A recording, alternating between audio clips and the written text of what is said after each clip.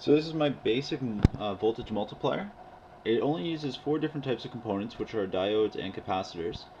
And it's coming from a source voltage of 12 volts, but when you hook up the multimeter, it actually turns out to be 14 volts.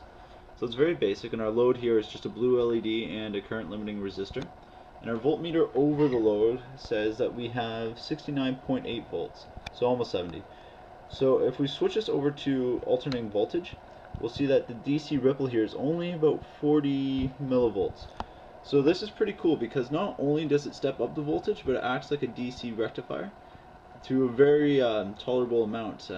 40 millivolts isn't that huge of a ripple considering the voltage going into it. So it's a basic circuit, but it's got a lot of potential.